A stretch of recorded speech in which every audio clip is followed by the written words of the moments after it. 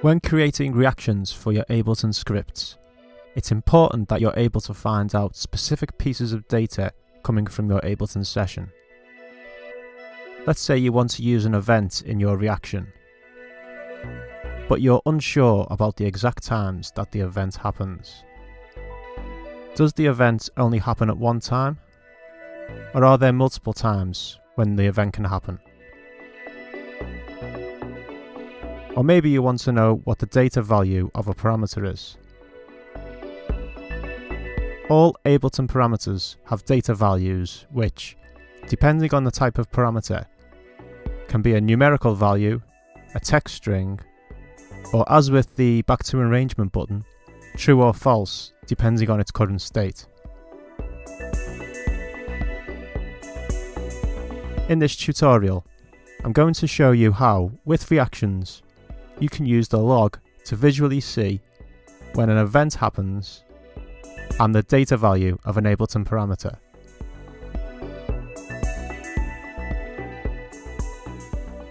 The log works by monitoring Ableton Live's own log.txt file. So the first thing to do is to make sure that you have this set up correctly. To do this, open the Settings menu. If you haven't done so already, select the location of your Ableton Live installation.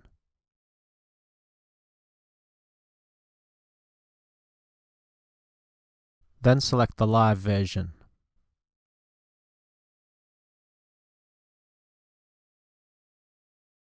The log.txt location should be automatically populated.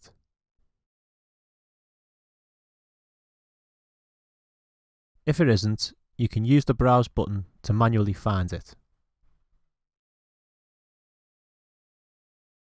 Whenever you update Ableton Live to a new version, the location of the log.txt file changes. For the log to continue working, you'll just need to come in here and set the live version to the one that you're using.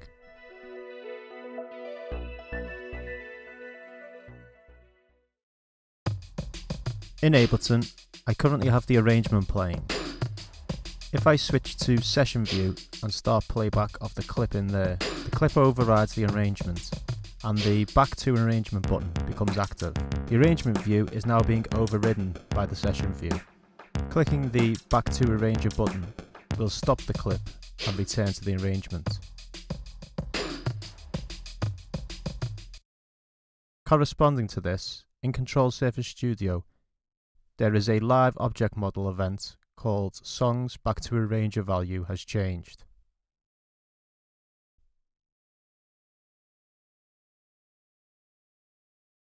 I want to find out if this event happens only when Back to Arrangement becomes active, or does it also happen when I click the button and return to the arrangement again. To find out, I'll add this event to my listeners section, which means that the reaction will now listen for this event to happen in Ableton. And to actually see when this event happens, I'm going to display some text in the log. To do this, I need to go down to the Action Blocks Action section, open the Action menu, go to Script, then select the Display a Value in CSS Log option. This action has one parameter called Value to Display, where I can enter the text that I want to display when the listener event happens. I'll enter the text, "It worked." I'll install this into Ableton and refresh my session.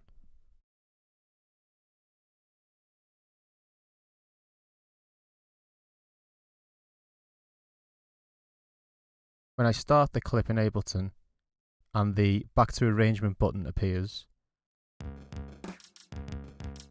the "It worked" text is displayed in the log.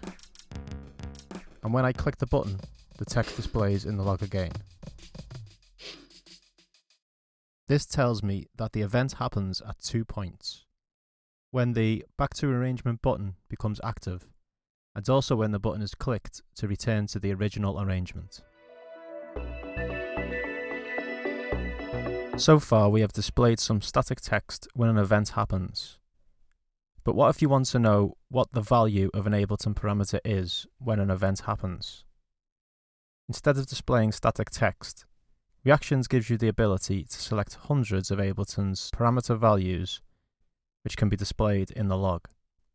This is done using the arrow menu on the right of the Value to Display action parameter. For this example, when the Back to Arranger event happens, I want to see what the value of the Back to Arranger button is.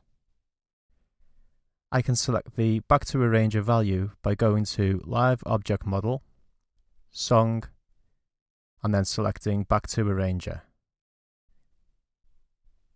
I'll install this update into Ableton and reload my Ableton session.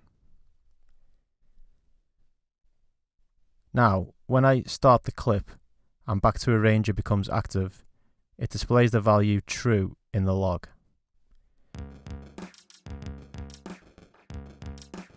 And when it's deactivated, it displays the value false.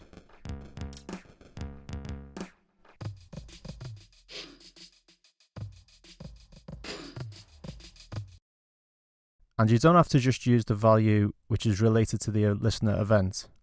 You can select anything which is available in the menu. Instead of displaying the Back to Arranger value in the log, I'll display the output meter level for track 1.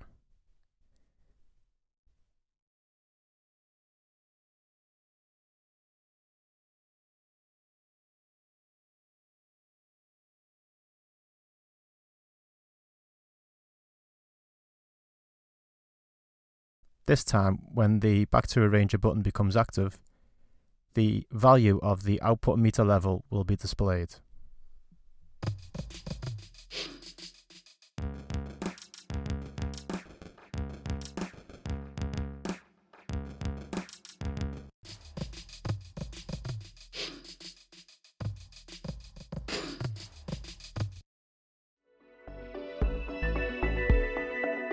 In this reaction, I have 3 event listeners. Track 1's name value has changed, Track 1's mute value has changed, and Track 1's solo value has changed. This means that the reaction will run when any of these events happen in my session. If I want to know which event actually fired the reaction, how can I do this? To find this out, you can use the listener number value. It will return the listener number that called the reaction.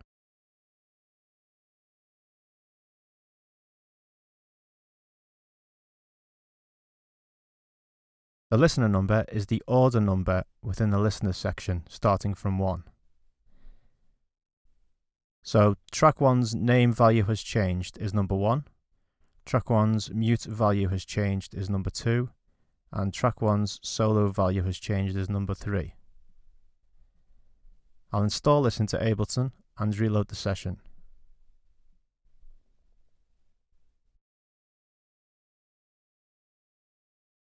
When each event happens, you can see its order number appears in the CSS log.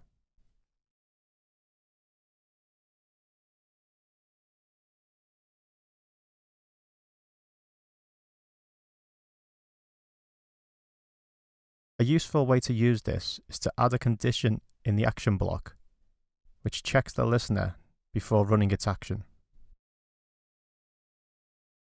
In the action block, I'll add a condition which checks that the listener number is 2.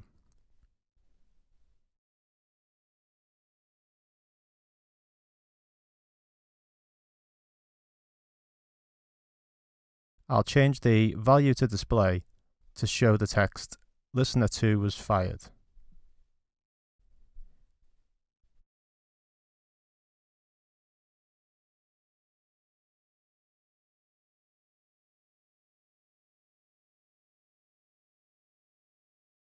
Now, due to the condition, the text will only display if listener number is 2.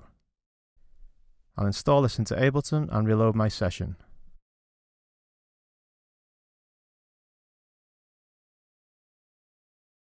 I'll now make the different events happen.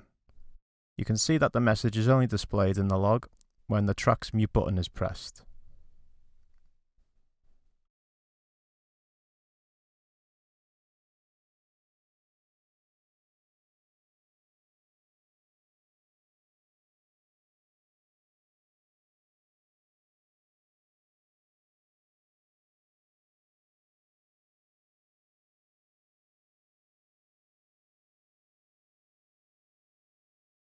As Control Surface Studio constantly monitors Ableton Live's log.txt file, the larger that this file becomes, the more processing the software has to do in order to monitor the file. So we recommend that you clear the log as often as possible. This is done by simply clicking the Clear Log button at the bottom of the log.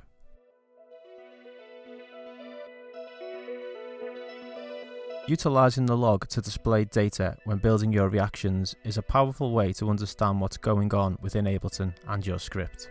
Hopefully this will help you when you're building your own custom MIDI controller functionality for Ableton. Please like this video and subscribe for more videos on reactions and building MIDI controller scripts for Ableton Live.